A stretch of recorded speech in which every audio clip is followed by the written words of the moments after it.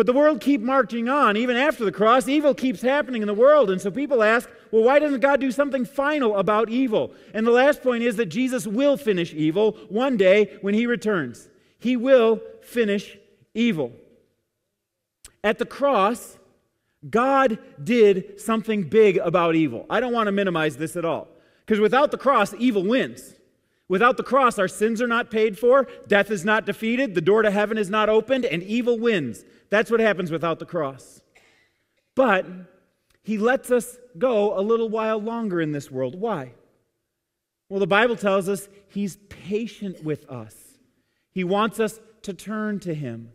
And maybe, just maybe, by giving us another day, another week, another year, there will be more people who will hear his voice and turn to him. That's what he wants so bad from all of you. And he lets this world keep on marching on, even though it's marked by evil, so that some may turn and follow him and have their life revolutionized. But don't get me wrong, there is coming a day when Jesus will do something final about evil.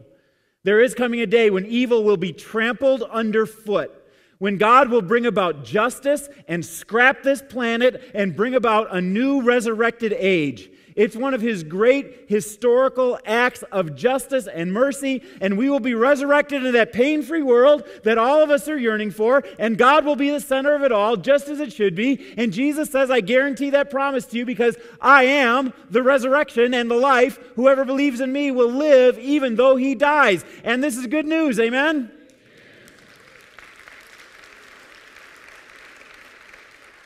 It's where our hope firmly stands. And it's where evil hits the finish line.